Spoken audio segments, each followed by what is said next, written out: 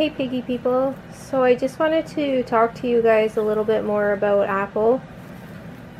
So if you didn't watch my last video, Apple has been dealing with bladder stones since December, and now she has a kidney stone. So the stone is literally in her kidney, too large to pass into her ureter to get to the bladder. Now a lot of people had questions in the comments, so I just want to address as many as I can. So number one, there was comments of people saying like you should put her down sooner than later since it's not something that's treatable. So I know I don't have to explain myself to people, but this is just for educational purposes that I am going to explain my thinking on this. If a guinea pig is eating and drinking, then to me their pain is manageable. So first signs of pain, a guinea pig doesn't want to eat or drink. So if Apple's going to eat or drink and walk around and sleep and lay comfortably, then she's not ready to be put to sleep. And the moment that changes, I will act quickly. So another question is, people were wondering if surgery was an option. So with bladder stones, you can get surgery. With a kidney stone, that would mean removing a kidney. Technically, it's possible, but it would be a very extreme thing to do. My vet said she couldn't even find any literature to read about a guinea pig getting a kidney removed. So I know there's people who are saying that rabbits have before, etc. But the thing is, Apple has proven that she keeps making stones, so you could go through an insane surgery to remove a kidney only for her other kidney to make one. So I'm all about doing things that are going to help my pigs, but to me, even thinking about having a kidney removed is too extreme for me. Other people were saying, are there lasers that can zap it like you can get for humans or even larger animals? So you can correct me if I'm wrong, but there is no laser that's approved safe for small pets to blast stones, or everybody would be doing so. That would be absolutely amazing if there was, but to my knowledge there is not, or I'm sure that would have been an option that we would have been given. Next, there's lots of people saying about medications and stuff that you could give her to get rid of the stone. Again, even when piggies have bladder stones, there's no one single proven thing that gets rid of them, that dissolves them or breaks them apart. Now there is something that I am giving her that's on the herbal side. So I have Stone Breaker, which is from Valerie, which is for humans to break up and help pass kidney stones. So I'm picking up another kind, it's called Renevive. You can check out their website, I'll put the name up there. Now I'm not telling anybody to use this, I'm not telling anybody it's safe, I'm not telling anybody that it will work. But I've used the Stone Breaker in the past, and it's specifically supposed to be for the kidney, so we're giving it a whirl. So as long as Apple's pain is managed, then I'm going to be giving her the Stone Breaker. It would be an absolute effing miracle if it changed the stone at all to make it smaller or to make it brittle and break apart. Like, I'm just being realistic, I'm not getting my hopes up for that, but if she has her pain under control, then why the heck not? So the other thing is, her pain's going to be managed. She's getting Medicam to help with any inflammation, and Medicam long term isn't great on their kidneys or liver, but at this point, I don't want to say it doesn't matter, but it's on the back burner, back of my mind. It's not the most important thing. And the other thing is she's going to get an opiate pain med. So we had two to try. We had buprenorphine, which we tried first and did absolutely nothing to manage her pain or to make her eat or drink. So we switched to the tramadol, and we have positive results with the tramadol. So at this point, which again, this could change at a moment's notice, but at this point, Apple is in a place where I'm not going to be putting her to sleep. If you had asked me Thursday, I actually had called the vet to make an appointment to put her to sleep the following week. because that's how bad she was, and I just couldn't watch her. So at the moment, I'm happy with how she's doing. I am supplementally, is that even a word? I am feeding her more to ensure that she gains a little bit of the weight that she lost back, and to make sure that she always has something in her tummy. And then when I take her out to have something to eat, I give her lots of extra water. Another thing I do is put hay near her wherever she's sleeping to encourage her to eat a bunch. We have ridiculous hay piles in the cage right now so that she'll eat a ton.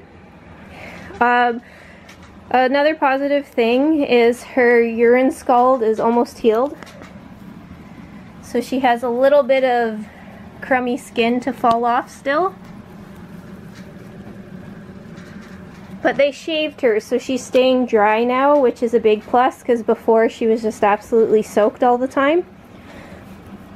So her peeing isn't 100% perfect, which we're not 100% sure if it has to do with the embedded stone up high in her urethra, or if it's just from damage caused from stones being passed through the urethra, and that needs to calm and settle down. Hi, babe.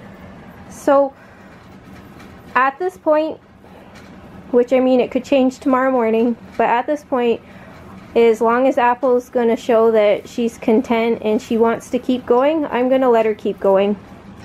So she has a lot of extra care right now, but I absolutely do not mind. So I have a new routine that takes longer in the morning and the evening and a bunch of times throughout the day, but that's okay. But as I said, guys, the moment she shows me that she's in too much pain, or the moment I see signs that say her kidneys are failing, she will be let go peacefully. So I don't want anybody to think that I would ever watch my guinea pig be in pain and not put them to sleep because I can't. To me, it is absolutely worse to watch your guinea pig in pain. Breaks your heart. That is worse to me than letting them go. Letting them go is a horrible feeling as well.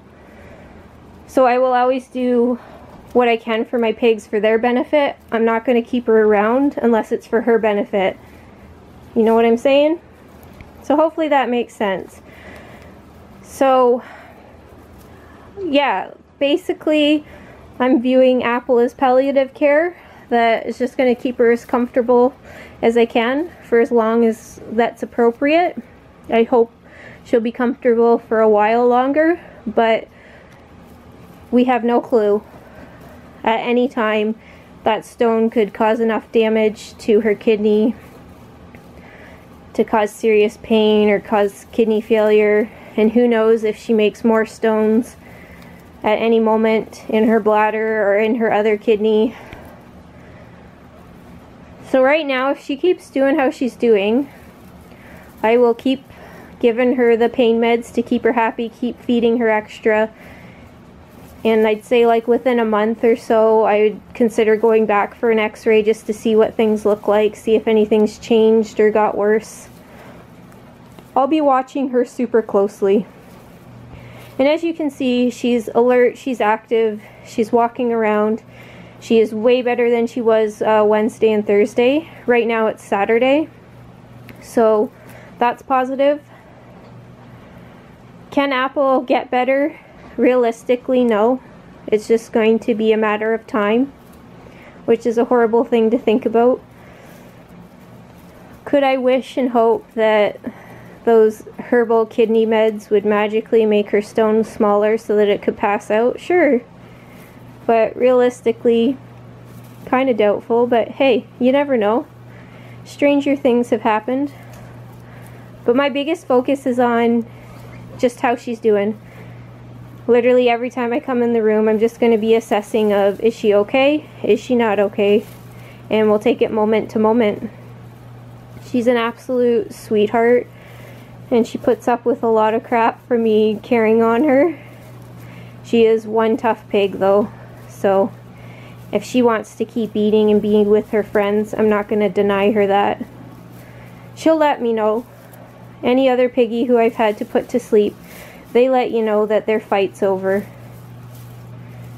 So thanks so much guys for all your support. I'm going to try to make all the other videos, you know, more positive, because I know the last one was very depressing. But one of the things that I don't shy away from is the reality of what things are like, because it's not always a happy thing, and crap happens, and stuff can be really hard and really upsetting to deal with and really expensive. So I like to share all sides of guinea pigs, and I think you guys all deserve to know the truth and to know what's happening. Look at that little bum. It's kind of funny thinking that she'd be like a pink and gray skinny pig. So anyway guys, I don't really have any other updates. I think I've talked enough. I still have the heat pad under here, so if Apple chooses to sleep in either of those beds, which are her favorite, she's going to be super warm and cozy, aren't you? And I think the warmth will only help to make her feel good. Alright guys, I'll talk to you all later. If you like watching guinea pig videos, learning how to care for us, seeing product hauls or reviews, or really anything else guinea pig, please subscribe and make sure you hit that notification bell so you never miss a video. Down below I've left 2 more videos for you to pick from, so keep on watching.